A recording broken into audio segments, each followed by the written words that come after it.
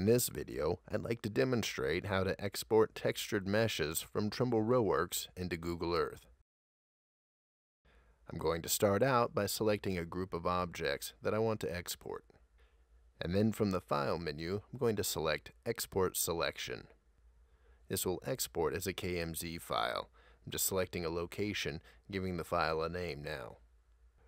When exporting to Google Earth, you can select a position on an object and assign a latitude and longitude, or you can select a UTM zone. In this case, I'm exporting to UTM zone 13 north and just giving it a quick description, and then I'm going to click Export. The file creation process usually just takes a few seconds. You can see the progress bar down in the lower left corner. Now that the file is created, I'm just going to open up the folder where I chose to save that file. I've already got Google Earth open, so I'm just going to drag that file from the folder into Google Earth. Once we open the KMZ, Google Earth will automatically zoom in on that location. I'm just going to pan around here and find my model real quick. Okay, there it is. I'll zoom in on it. So the location's looking really good. Just have a small problem with the elevation, but that's easy to change and to be expected actually. So I'm just going to right click on the object over in the Places menu and open up the Properties. And from there I'm just going to click on the Altitude tab, and then I can go ahead and change that elevation here. I'm just going to type in a value. It's going to move it down. Take a look at it. Looks pretty good. And there you have it. Model inside of Google Earth. So now that you've seen the way that you do it with UTMs, let's take a look at how to do it with a latitude and longitude. Like before, I've selected all my objects. From the File menu, I'm going to select Export Selection and pick a location and give the file a name. I'm just going to change it slightly from last time. Click Save.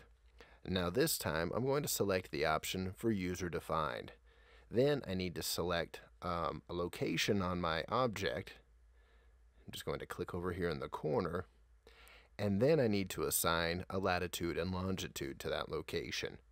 To do that, because I don't already have coordinates, I'm going to use Google Earth, and what I'm going to do is just put a push pin on that same corner, and then I'm just going to copy and paste the coordinates straight out of the properties for that push pin. Just makes it easier so I don't have to type it in. Okay, so now I just need to grab the longitude. Again, I'm just copying it and then pasting it in here in RealWorks. Want to make sure I change this to west. And then I need to update the description. I'm just going to put in something that makes sense. And then click on Export. And again, the export just takes a few seconds. Now I just need to browse to the folder where I sent that file, and like before, I can just drag and drop to put it into Google Earth. But if Google Earth wasn't already open, I could in fact just double click on the icon and it would go ahead and open Google Earth for me. Now in this case, I didn't have any elevation reference when I exported this. So it in fact put the model down below the Google Earth surface. But I can fix this the same way that I did before. Just right click on the object, and from the Properties menu, go to the Altitude tab, and I can type in a value. It looks like I wasn't perfect on my altitude guess, so I'm just going to open that back up, and instead of typing in a value, I'm just going to use this slider.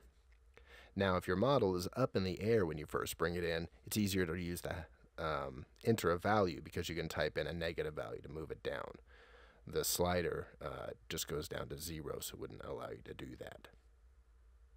Now, if you need to apply any additional transformations, which you may need to if you use the single point latitude and longitude export, you can do that when the properties are open. You'll see these grab handles that appear on the shaded area. Now that allows you to go in and change things like the scale. You can click on the corners or on any of the edges. And you can also click in the middle if you need to do a freehand pan to move the model around. Now if you need to rotate, just click at the top to rotate. And that about does it. So thanks for taking the time to watch this video.